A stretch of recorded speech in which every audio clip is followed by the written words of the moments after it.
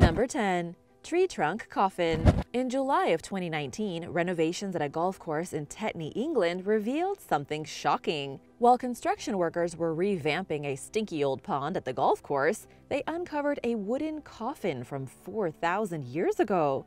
According to a statement from the University of Sheffield, this was a sarcophagus that contained human remains, an old war axe, and bedding of plants meant to be a comfortable bed for the deceased.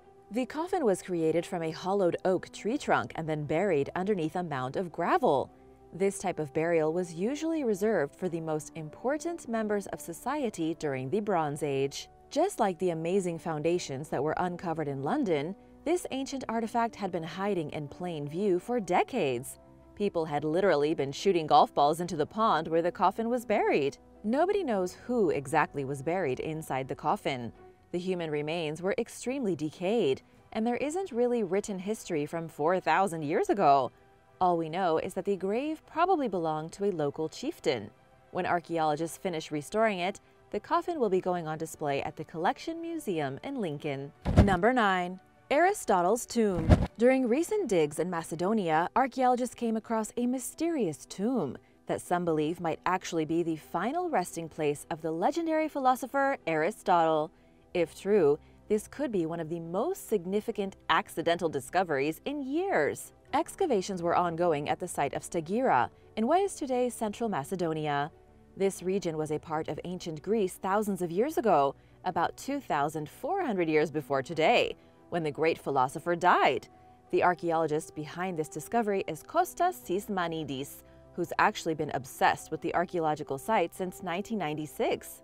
However, it wasn't until 2016 that he uncovered evidence of Aristotle's tomb. What makes this theoretical discovery even more likely to be true is that Aristotle was born in this exact place in the year 384 BC. Even though he died in the city of Chassis in 322 BC, his ashes were likely brought to Stagira, where he'd been born and then put inside of a tomb.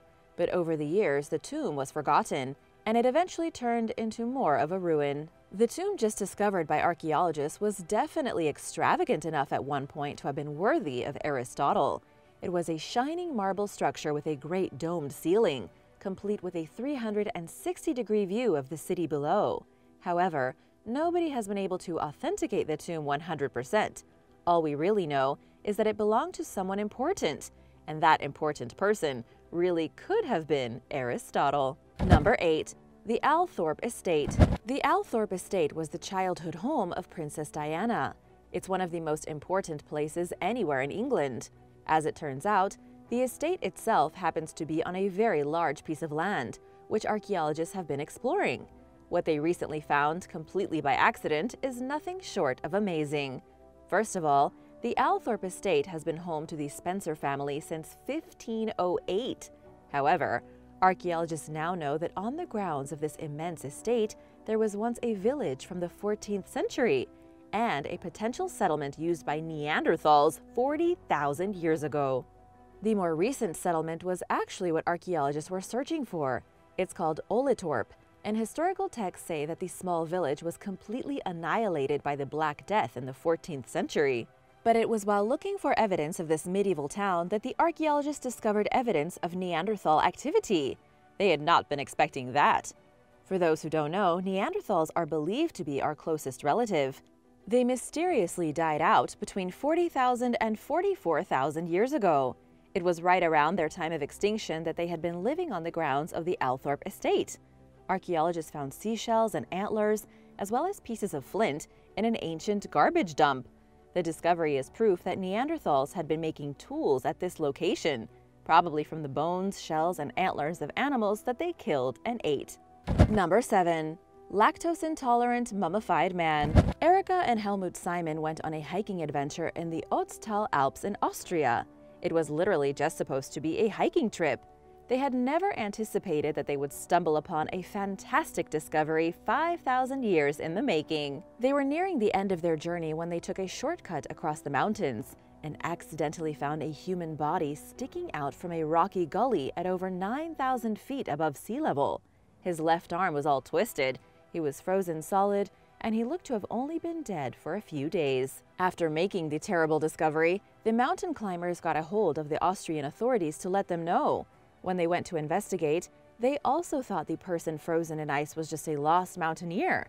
But as it turned out, this was a caveman, a literal ancient person who probably lived in caves 5,300 years ago. The authorities were suspicious when they realized he had been frozen with a flint dagger, a copper axe, and a container made from birch bark that had probably held his prehistoric lunch.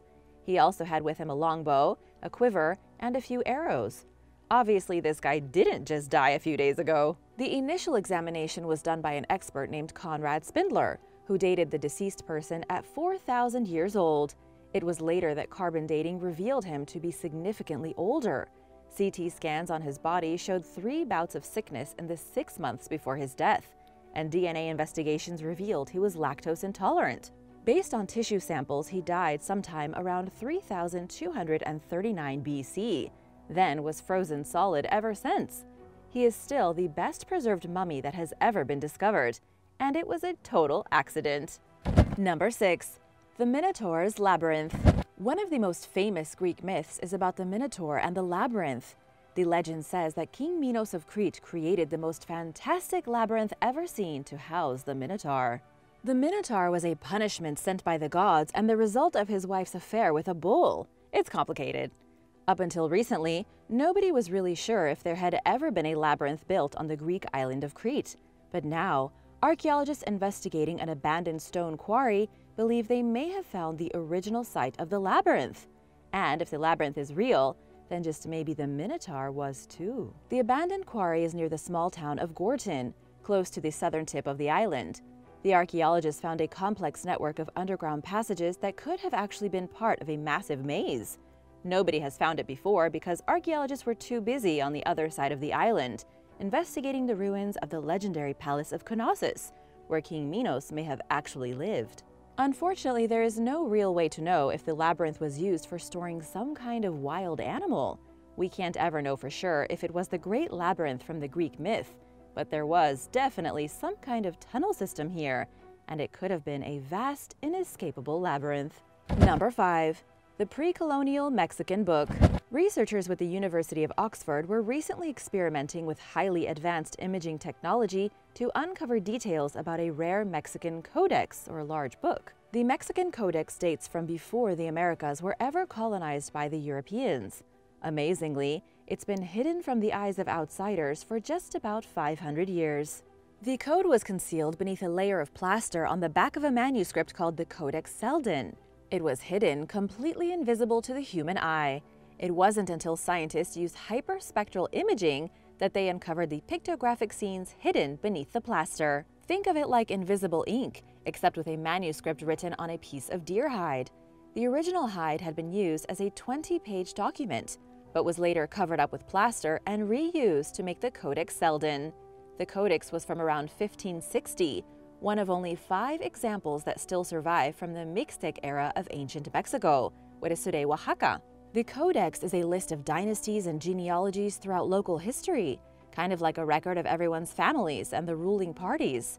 It's the best window archaeologists have into Mexico's ancient past, but because the writing consists of pictures and symbols instead of letters, it's quite difficult to decipher.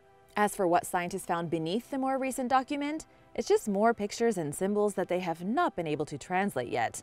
They know that the original manuscript was probably quite similar to the Codex Selden, but they don't know what it all means. Number 4. Gladiator graves. The old city of Ephesus, in what is today Turkey, was once a central power in the ancient world. It also happened to be the capital of the Roman province of Asia. It was famous for having epic gladiatorial games. Archaeologists have found graffiti on marble walls all throughout the ancient city depicting gladiators fighting in the arena.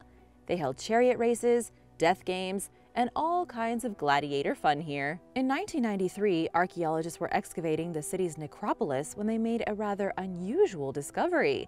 For the first time in history, they found a burial ground completely dedicated to gladiators. Of course, archaeologists have found plenty of gladiator graves throughout ancient Rome, just not a dedicated cemetery. The graves had tombstones that showed the deceased as being gladiators, with inscriptions that verified their identities. According to Director of Excavations Martin Steskal, they even analyzed their bones and found they matched other bones from ancient gladiators. The graves date back to around the 2nd century, to a time when gladiators were getting extremely popular. And they weren't only criminals or prisoners of war, some were in it for the money. And many people became famous and rich because of their fighting abilities. And many of these people were buried here in this gladiator graveyard. Number 3. The Lost Golden City. Archaeologists in Egypt have discovered a lost golden city from 3,400 years ago. This was once a royal metropolis, designed and built by the ruler Amenhotep III, only to be abandoned by his son Akhenaten. Akhenaten abandoned his family name, the Egyptian religion, and the city his father built. He founded his own city, his own religion, and tried to change Egypt during his 17 years of rule. Oddly enough, his son, the boy king Tutankhamun, then abandoned everything his father had done and went back to the old ways. During all this confusion, Amenhotep III's new golden city was lost and forgotten. It was then buried under the desert sands and ignored until rediscovered by archaeologists in the 21st century. According to Dr. Zahi Hawass, people had been searching for this city for decades and had never found it. But in September of 2020, archaeologists came across it in the desert completely by accident. It was Dr. Hawass himself who was leading an Egyptian team in search of Tutankhamun's mortuary temple when he came across the foundations of Amenhotep III's city. They found formations of mud bricks, crumbling walls, and rooms filled with relics from everyday Egyptian life. All these treasures had been untouched for thousands of years. Because the discovery is so new, researchers are still poring over the evidence. Archaeologists are still looking at the hieroglyphic inscriptions found on scraps of clay and are still uncovering more and more neighborhoods. And they are still working to get a clear picture of this short-lived and long-sought capital. Number 2. A solar bowl. A team of German archaeologists recently uncovered a spectacular gold bowl decorated in sun motifs. The bowl was found in a mysterious settlement in Austria, dating back to the Bronze Age. As of right now, this is the first solar bowl ever found in the country, and archaeologists are struggling to figure out what its purpose was. The settlement where it was found is so old that writing hadn't even made it into the area yet, so there are no written records explaining the functions of the society. While this may not sound that exciting to you, the person who found it declared it was the discovery of a lifetime. Not only was the bowl found by accident, but so too was the settlement. Workers were called in to help build a train station, but had to put the project on hold when they found archaeological evidence. What is now a dry stretch of land was once a swamp, likely inhabited by a group of sun-worshipping pagans. These types of bowls have been found in other parts of Europe, such as Germany and Denmark.